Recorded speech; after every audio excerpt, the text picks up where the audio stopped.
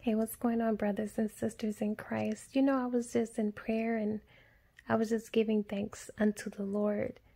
And with this whole shutdown with the coronavirus and everything like that, and everybody has to be indoors and they're forced to be indoors, I count it all joy because I think about the kids at school that were being bullied. Like, this is a break for them. Like, they don't have to worry about being bullied or peer pressure or just the different things that comes with these kids that have to go to school. We don't know what they're facing at school. So I think about them and how they have a break. And I think about all the churches that are shut down. It's a blessing in disguise because no more people, the leaders who are, they are wolves in sheep clothing. They can no longer deceive or mislead or lead people astray. And I think about all the marriages that are broken and how they go out there and cheat.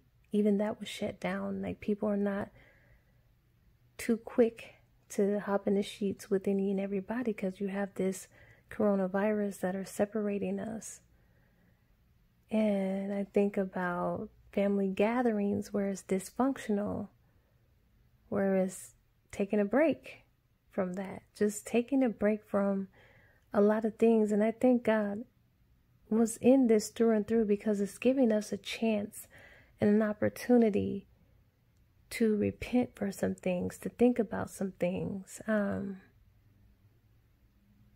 think about our lives. This was a great opportunity for the people who weren't right and who are out there doing wrong to really look and examine the choices that they're making, the things that they're doing that is not right.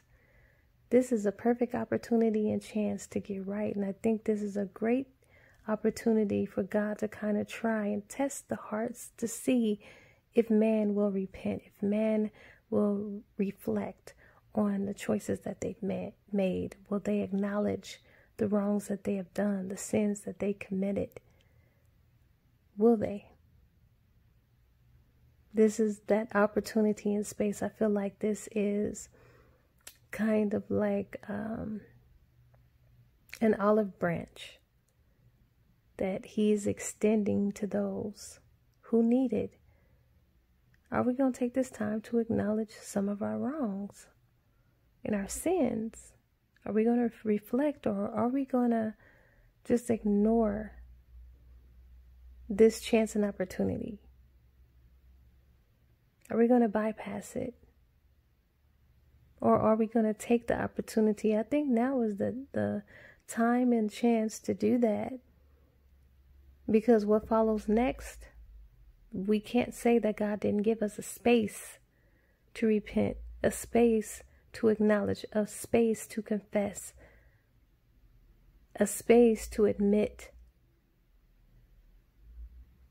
a space to pray, a space to get to know who God is for yourself, a space to get that marriage right, a space to mend broken relationships with your family or friends or whatever. A space to turn from those wicked ways. As a pastor and a leader, you're leading people astray and you're not really sincere. This is a space to do all of that.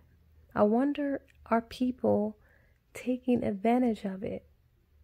Or are they not taking heed to this opportunity and just thinking about when can they get back out there to deceive someone or hurt someone or do what they want to do or commit these sins? I really wonder. God is good, and I feel like this is a space for us to do that. Are we doing that? A lot of us are still distracted, still want to be out there, still want to get back to our daily activities and the things that we're used to doing. And we're really not reflecting on what we need to be doing spiritually. I thought that I would just share what I was thinking while I was in my quiet time. I hope it blessed someone. Thank you all for listening and watching. God bless you. Bye-bye.